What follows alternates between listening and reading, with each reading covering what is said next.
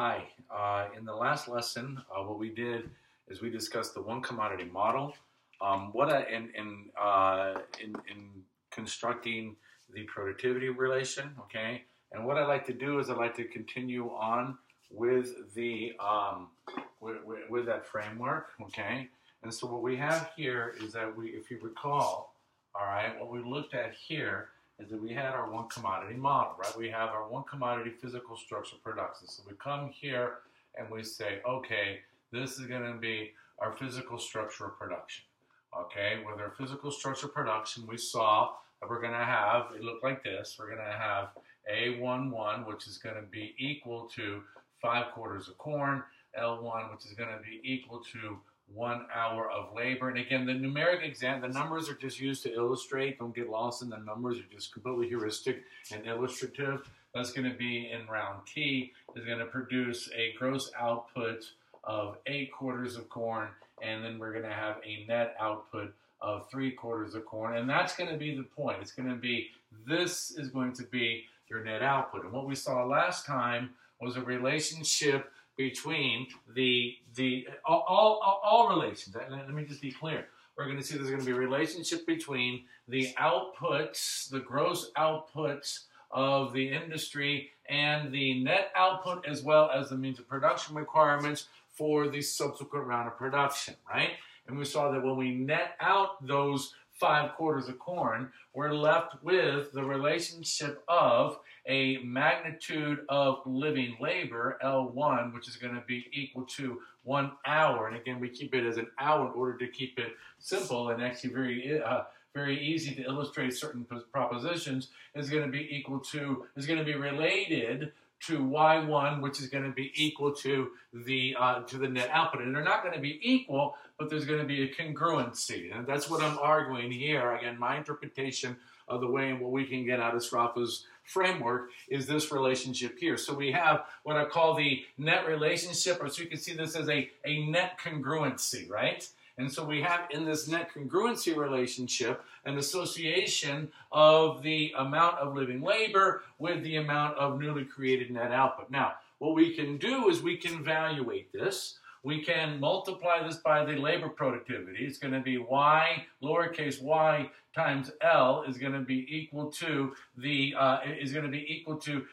national income, and you can multiply this by its price form. This is going to be aggregate expenditure, which is going to be equal to the price times the net output. The price of good one times the net output, where this is going to be equal to the labor productivity. Y is going to be equal to our net labor productivity.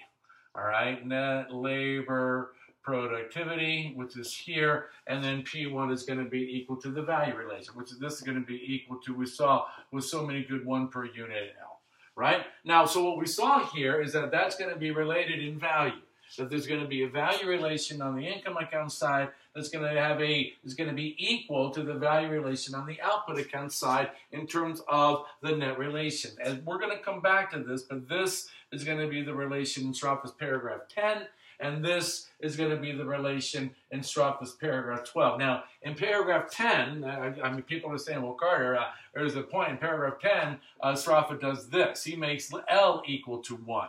What happens is Sraffa in paragraph 10 makes L equal to 1, and in paragraph 12, he makes the price of the net output equal to 1. Right? And so what I'm arguing is that, well, there's going to be an implicit value form here, that really what's happening in paragraph 10 is that it's going to be 1 times L, okay? Where this 1 here, this 1 is going to be equal to labor productivity when we're in the labor theory of value, all right? This is going to be the labor productivity in the labor theory of value, all right? Labor productivity of labor in the labor theory of value with the labor theory of value. All right, and I'm going to talk about this. And one of the things I said it in a previous lecture is that my understanding, and I'm not attributing this necessarily to Sraffa, it's certainly what I can get out of Sraffa, is that the labor theory of value is going to be an expansive theory that is going to have a labor bestow component, right? And it's also going to have a labor commanded component. All right, and then the idea is that bestow and command are not two competing measures of value. I think that's one of the biggest erroneous, the biggest errors we've been having in heterodox and Marxian and Sraffian political economy, especially the Marxian variant, where you have Marxists or whoever are critiquing each other because labor commanded is not labor bestowed, and it's like, are you kidding me? All right, I mean, and Sraffa is addressing this, guys, by the way. He's, in my opinion, okay? Sraffa is addressing this, and he's talking about the relations, the relations there, right? So what we have here is that fundamental relationship, right? And so what we have then is we can express our physical structure of production in terms of the productivity parameters, right? We saw that the first productivity parameter was going to be equal to the net product of labor, right? The net productivity of labor, this again was equal to 3/4 per unit. The second one was going to be equal to the net productivity of capital, or the net output capital ratio. This is equal to the scalar value here, because it's a pure number, going to be 0.6. This is also equal to the maximum rate of profit. And then lastly, what we had was the capital labor ratio, where this is going to be equal to the capital input over the labor input. This is going to be equal to 5/4 per labor, right? And so this, again, is going to be net labor productivity, all right? It's going to be net labor productivity. This is going to be equal to net capital productivity. I'm going to put capital in quotation mark, capital productivity in quotation marks. Heterodox economists, with good cause, we have reason not to think that capital is productive. It's human beings that are productive, that apply capital and thereby increase their productivity, but never mind. But we're going to call it capital productivity, and then this is going to be equal to the so-called capital labor ratio. Capital labor ratio, which is going to be the proxy of the technique, right? It's going to the level of the technique or the technology, and then from there we can draw that in distribution space, okay? And then when we draw that in distribution space, what we saw was this, all right? And so we draw this in distribution space in the following way, all right? And so in drawing in distribution space, this is going to be equal to labor productivity. This is going to be equal to capital productivity, or the output capital ratio, the net output capital ratio, and then this becomes what I call the productivity schedule, all right? And so the slope here is going to be equal to negative the capital output ratio. Here we have negative 5 units per labor, right? And we saw that this is going to be equal to 3 units per labor is equal to Y. This is going to be equal to 0.6. All right, we saw it's going to be the slope. I should have drawn it such that you can go through, and then you can see that you go down over, you're going to have the negative slope. We did that in the last lesson. But that is going to be, what I call this, is the productivity schedule. All right, now what we got to do, productivity schedule. All right, now what we have to do, okay, is that we have to consider the productivity schedule in terms of the income account and then the output account. So now we're going to introduce the net relations. So we're going to have our income account here, and we're going to have our output account here. Our income account is going to be the distribution schedule. All right, distribution schedule. It's going to be the same graph, right, the same line, but it's going to now have the profit and the wages on it, and this is going to be the growth schedule, or the consumption growth schedule. All right, I'll call it the growth schedule. All right, and they're going to, again, it's going to be the same line, except that's going to have growth and investment, okay? And so looking at that is what we do. And so now we take our physical structure of production, right? We conceive of the ratios of net productivity of so-called capital and of labor. We then look at the slope as the negative of the capital labor ratio. And now what we're going to do is that we're going to express our relations in terms of the income and output accounts. We're going to see, all right, let's consider it in terms of growth and distribution, and let's consider it in terms of growth, right? So again, we begin with this relationship here, that the labor productivity times living labor in the aggregate is equal to the price times the net output in the aggregate, and then you get it there, and this would be a vector, etc. That's going to be the relations that we're looking at. This is going to have an income account expression and an output account expression. This is going to be your income account, all right? And you're going to have here, you're going to be your output accounts. Output accounts. All right, and so with your income account, it's going to be on the income account of the ledger. We'll say here that the national income is equal to the productivity of labor times the total labor in the economic system. Right, that's going to be on the income account side of the story. This is going to be equal to the wage revenue plus the profit revenue. All right, that's going to be on the income account side. Output account side, we're going to say that the aggregate expenditure is going to be equal to the price times the net product. This is going to be equal to the consumption expenditure plus the investment expenditure. All right? And so now what we're doing is we're setting them up so that in the aggregate they're going to have to be equal. That's going to be the balance condition. All right? That's going to be the balance condition between it. This is, I refer to with my students, you can think of this as aggregate accounting, right? It's going to be more of an aggregate relation. Really, again, this is where the aggregate micro-macro distinction actually kind of falls down. But this would be a simple non-government closed economy GDP, right? So usually your macro course card starts with the output account expression of your net product. Now what we're saying here is that really that what's important is going to be the value, is going to be the productivity of the system in terms of the fact that you have a productivity of labor which creates a net output, and that the value relation cements them together, if you will, such that the value of that net labor productivity is going to be equal to the value of that net output, right? And so from there we can express it in terms of our income and our output accounts, which we're going to have here. Now, of course, what is key behind this, all right, I'm going to put it right here, is going to be the relationship between on the income account savings related to on the output account investment.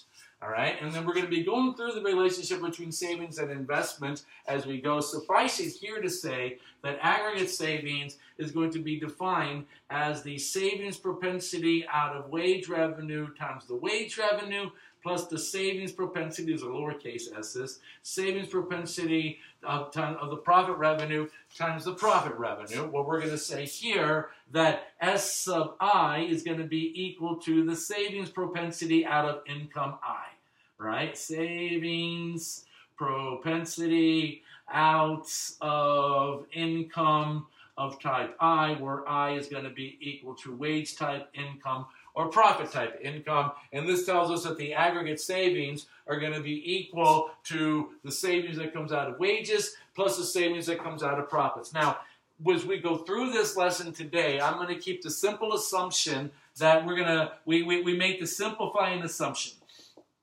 Okay? We're going to make the simplifying assumption that workers do not save. All right, that the savings propensity out of wage revenue is 0.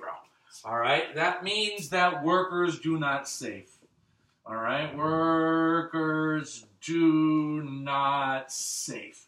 All right, it's going to be, now, if you have a savings propensity, I should come here, right? If you're going to look at the savings propensity, if SI is the savings propensity, that means that 1 minus SI is going to be the consumption propensity. All right, so this becomes the consumption propensity. And when we're looking at the consumption propensity, we see that, well, if this is going to be equal to 0 in terms of the savings propensity, that means that 1 minus the savings propensity is equal to 1. All right, this means that workers consume all their wages. All right, workers consume all wage revenue. All right, with Kalecki, the Polish economist that was writing at the same time as Keynes was, Mikhail Kalecki will say that workers spend what they get. All right, and so they're going to get their wage and they're going to spend it on their revenue. So those are going to be the assumptions that we're going to be making here, right? And so that's going to be the relationship. So mapping the savings to the investment, that's going to be the key. All right, as I'm doing it here, savings is going to be mapped to investment. Now, note that doesn't have to be the case, right? It can go the other way as well. All right. In fact, we're going to see that that's going to be precisely the what distinguishes different heterodox theories, right? What we're going to see, I'll write it here. What we're going to see in terms of the closure, if savings determines investment, that's going to be a classical closure. All right, classical mechanisms, so it's equal. All right, are going to be classical mechanisms. If, however, investment is going to lead to savings, this is going to be post-Keynesian mechanisms. All right, and so post-Keynesian. All right, generally speaking, I'm not going to get into the different theories and like anything else, don't take my word for it, right? You'll figure it out yourself. I'm here to tell you this is how I see things, and by all means, you know, don't take my word for it. But I do think that this is a good way to begin to break down the relations, the causal relations here. Now, the way I go, it goes to my Marxian roots, if you will, is we look a lot to the classical framework here in this perspective. What Sraffa does is an interesting and open question, and it has to do with the notion of the determination of the wage, right? The wage bundle versus the wage share, how Sraffa makes that determination of the wage. I will say, where is it? I will say that the, here it is. I will say that in terms of the Majorca draft, that's what I'm getting here. In terms of the Majorca draft, which are the notes that Sraffa wrote in March of 1955. I think in one of my lectures I had said that he wrote it in January of 1955. He left for the island of Majorca in January 1955. He wrote the Majorca draft in March of 1955. He had some of his notes sent down there, etc. The point is that by the time of the Majorca draft in March of 1955, Sraffa had adopted the wage share. He had abandoned the bundle, the so-called subsistence wage we hear so much about in terms of how Sraffa accepted or not. And again, we'll get into the question of the wage, but it has relevance here. Okay, because then we start looking at mechanisms of closure. Here, this is a mechanism of balance between income and output accounts. And closure of the distribution parameter is kind of what Sraffa's talking about. But the ideas are still cogent and they're still resonant here in terms of the different mechanisms that close it, right? So let's draw this. Okay, so we're going to be coming through, we're going to be looking at this framework, and especially the savings equal investment relationship. This is the core of most macro theories, right? Is how they can express that balance, how this can manifest, right? And so what we're going to be looking at is this, all right? So that's going to stay, all right, because that's going to be our fundamental balance. Now, and try to understand this, okay? What we're going to do is that we're going to take our different expressions of our model, okay? So we come here. So this is going to be y is equal to w plus z. Okay, so the value added is going to be equal to the wage revenue plus the profit revenue, and this is going to be C plus I is equal to Y. Or let me actually do it now. Let me quit being coy. All right, let me do it this way. All right, this is going to be here, and this is going to be Y is equal to C plus I. All right, now, okay, so we have both of our accounts, our income account, revenue structure, output account, expenditure structure. We're going to see that in terms of expressing the relations, right? In terms of expressing the relations, we're going to have the following, right? That the profit here is going to be profit Z is going to be equal to the rate of profit multiplied by the means of production A. Okay? This is going to be the investments, okay? Investment I is going to be equal to the growth rate of the capital stock, with the natural rate of growth referred to in the Passinetti literature and in the Caldor-Passinetti literature. This is called the natural rate of growth, or the natural rate of growth, which is going to be here, okay? Or we would say that R is the profit rate. It's going to be profit over the means of production. And then GN is going to be the natural rate of growth is going to be investment over the means of production. All right, and so what we're having here then are going to be the relationship between the profit rate and the natural growth rate, or is going to be the natural rate of growth. All right, the so-called natural growth rates. All right, it's also referred to, especially in the Marxian literature, as capital accumulation rates. All right, capital accumulation is going to be the rate of capital accumulation. It's not the growth rate of your GDP, right? It's going to be the growth rate of your capital stock at that natural rate. Now, with that, then you're going to be able to write your equations. Okay, so this then becomes y is equal to w plus r times a, right? And this is going to be equal to y is equal to c plus gn times a. All right, now what we're going to do is that we're going to express it in terms of this space. So what we're going to put on the vertical axis is the wage and the consumption. And so what we're going to do is we're going to solve for wages here. All right, so we come here and we're going to solve for wages. And over here, we're going to solve for consumption. All right, because we're going to put it on that, we're going to have that vertical intercept. So this then is W is equal to Y minus R times A. And then here we have C is equal to Y minus GN times A. So we see then that we have the same vertical intercept, right? We're going to have the same slope, the slope being the output capital ratio, A. Here it's in terms of levels, but we can express it also in terms of per unit labor. And then we're going to have the horizontal intercepts are going to be the growth rates, the profit rate on the income side, and the growth rate on the output side. So what I'm going to do is I'm going to rewrite this up here. All right, I'm going to put this up here because we're going to manipulate that, right? So we're going to, again, we're going to take this over here. All right, and so we're going to take our income account and our output account. All right, I'll put it right here. Okay, this is the income account. So now this is going to be called the distribution schedule. All right, now we have our distribution schedule. All right, here, and then this is going to be our growth schedule here. All right, I need some more space. Distribution schedule is going to be here, and growth schedule is going to be here. All right, now the distribution schedule is going to be on the distribution side. We solve for wages are equal to profits, the net output minus the rate of profit times the capital stock, and this is going to be on the output side. Consumption is going to be equal to, let me do it again.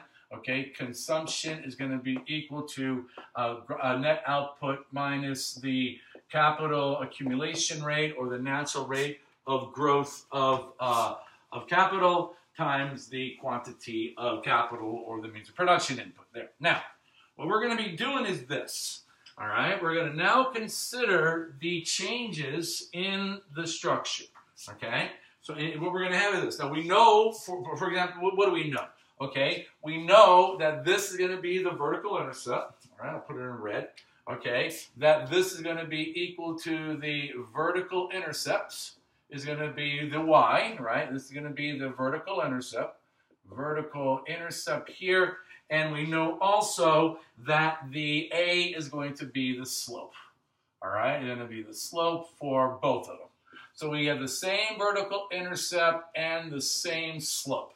All right, so the line's going to be there. I'll redraw it in a minute, okay? Now, with that, we have this. You say, all right, well, we have this, then we're going to be looking then at the changes on the horizontal intercept are going to be the rate of profit. The changes on the horizontal intercept are going to be the rate of growth. And what we're going to see here, this is going to reflect changes in distribution, and this is going to reflect changes in capital accumulation given changes in the propensities to save. We're assuming workers' propensity to save is 0, hence this will be determined by the changes in the capitalist propensity to save, the so-called, what Keynes would refer to as the animal spirits, right? And so this then we're going to see as the distributive relation. We're going to have the regimes of distribution. We're going to have a pure wage regime of distribution, and we're going to have a pure profit regime of distribution. And that's going to be looking at the upper and the lower limits of the profit rates, right? We're going to see the pure consumption regime of expenditure and the pure investment regime of expenditure. All right, and this is going to be pure investment regime of expenditure. right? And so what we're going to have is this, all right? And so now we're going to be considering the graphs, okay? And then looking at these graphs, we have the following. We're going to have the same graph, all right? I'm going to draw them over to the right over here in this as the same, all right? But let's just try to see what these relations are, and then we'll put them together, all right? Now, what we're going to be arguing is this, all right? That the distribution growth schedule, I'll keep it here at 10, all right, is going to be this. Okay, this is going to be the net outputs, and this is going to be the net output, right?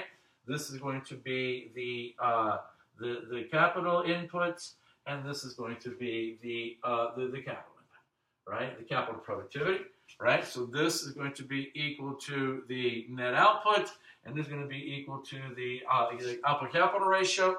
So this is the distribution schedule here, and this is the growth. This is the growth schedule here, the consumption growth schedule here. All right, this is going to be equal to YC. This is going to be equal to rho GN. This is going to be rho R. All right, and so what we're going to be looking at is this. Okay, this then becomes the changes in the distribution. Right, this is going to be your maximum. This is going to be equal to your maximum rate of profits. All right, maximum profit rates. Profit rate, which is there, okay? And that this is going to be equal to your maximum growth rate. Where did my purple? I have it here, okay? This is going to be equal to here. Rho is equal to capital G is going to be the maximum growth rate. All right, and so you're going to have at the maximum, the growth rate and the profit rate are going to be the same. Okay, this gives us the particular regimes of distribution here. Profits are going to be, so this is going to be pure wages, and this is going to be pure profits. All right, this here is going to be pure consumption. All right, and then the other extreme is going to be pure investment. Pure investment when you're looking at the growth schedule. All right, so the relationship, of course, has to do with how we're looking at the relationship between profitability and growth, right? And so what we're going to consider is here, all right, that the profit rate, and we're going to be assuming that profit comes out, that growth comes out of, savings comes out of profit, and given a savings propensity that's going to be less than 1, we're going to have investment, but this is going to be our distribution relation. Before I do investment, let's do our distribution relation. Now, this is going to be our profit rate. Now, what determines our profit rate? I'll call this R star. Okay, what determines our profit rate? I ain't said. We have not said what determines our profit. This is going to be the question of the changes in distribution. Right? This is going to be the changes in distribution. Now, what causes the changes in distribution? I'm not saying. That's the $100,000 question here, right? You want to look at what looks at the changes in distribution. This is going to be the wage and the profit revenue. That's going to be wage revenue, and that's going to be profit revenue. Okay? And so that's going to be what we refer to as the distribution schedule, right? Distribution schedule. All right, and so with that distribution schedule, we're going to consider all the different profit rates and all the different associated wage rates given the particular technique. Then you move over to the growth schedule.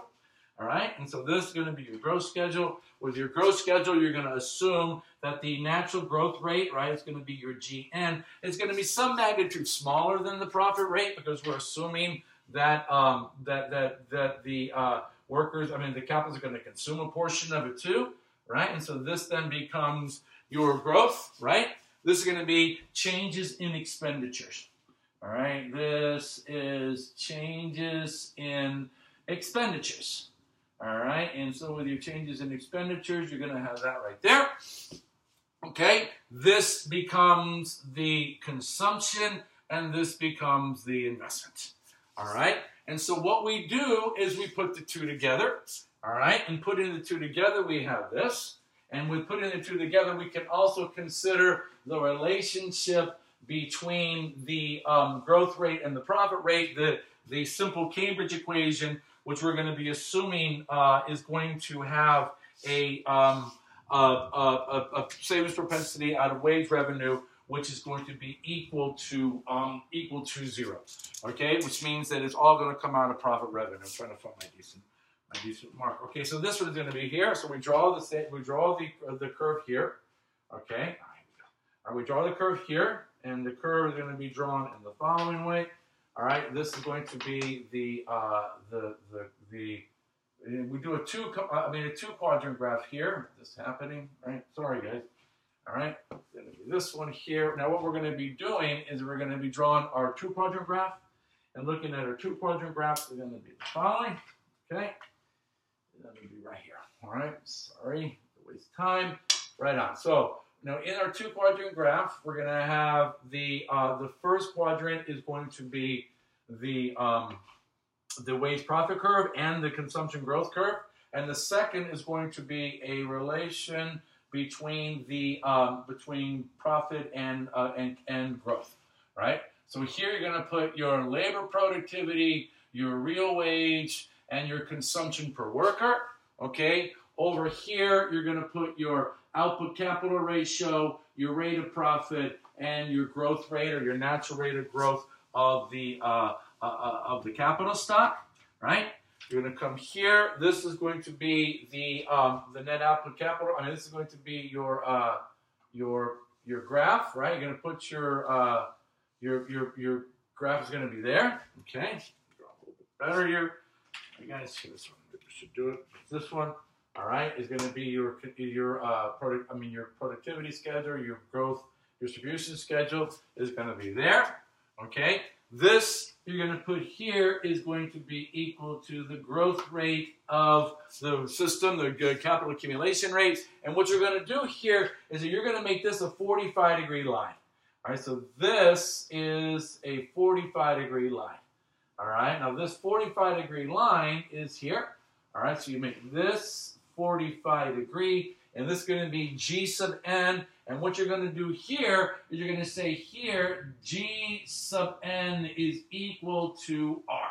So you're going to be looking at the relationship between the capital accumulation rate or the natural growth rate and the profit rate. And what we're seeing is that from our simple Cambridge equation, the savings propensity out of profit revenue is going to be equal to the ratio of the capital accumulation rate over the profit rates.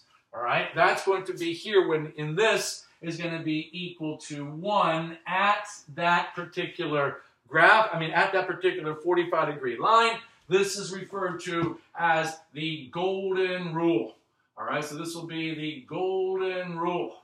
All right, the golden rule growth rate, the golden rule growth rate is going to have growth rates such that the propensity to save is going to be equal to 1, and this is going to be your simple Cambridge equation.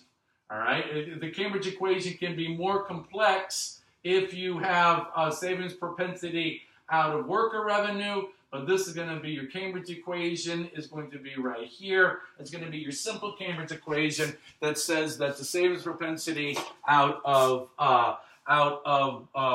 wages are going to be equal to, the savings propensity out of profits are going to be equal to the ratio of the natural rate of growth of the system divided by the profit rate, right? So here then we take our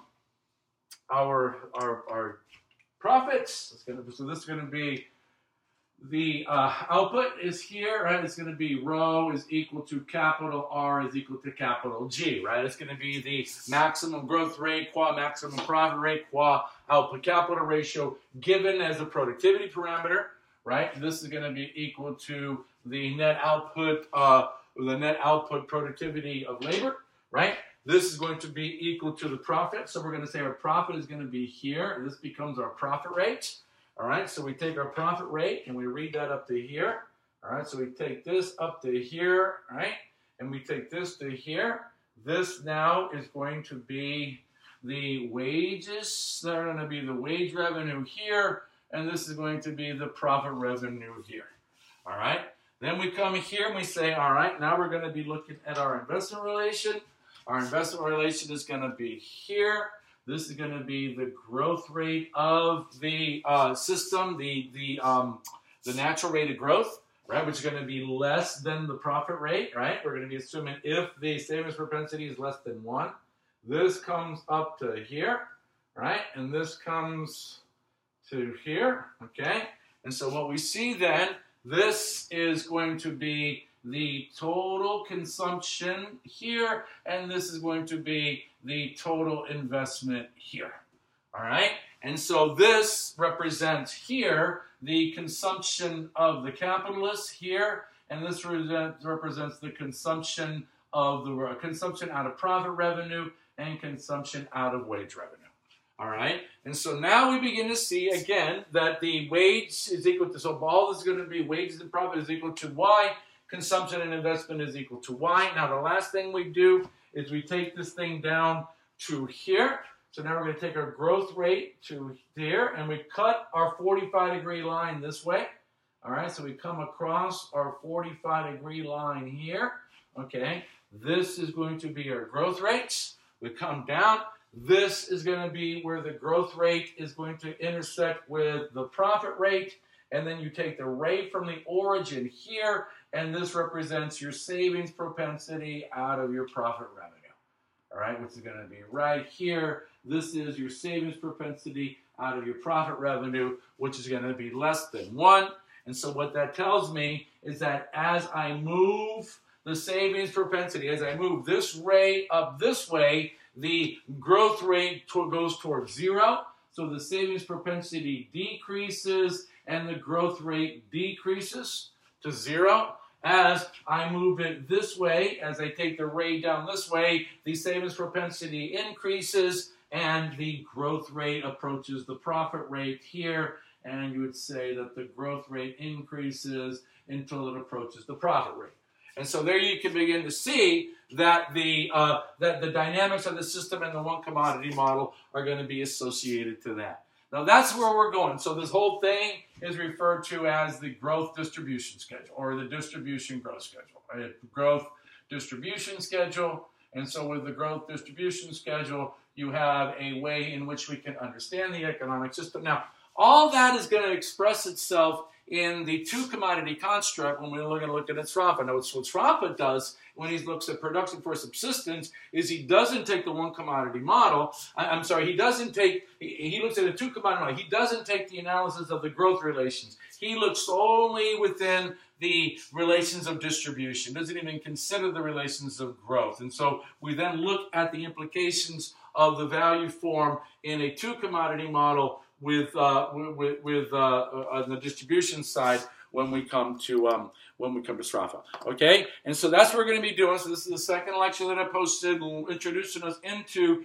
that system, and I think the next one we can start moving more right into production of commodities, chapter 2. Thank you very much, guys. This one is 37 minutes, still longer than I wanted. All right. For those who are sticking with me, thank you. I hope these are making sense. The argument here is to make it clear as we can. Take it easy. I'll see you online. Peace. Ciao. Bye.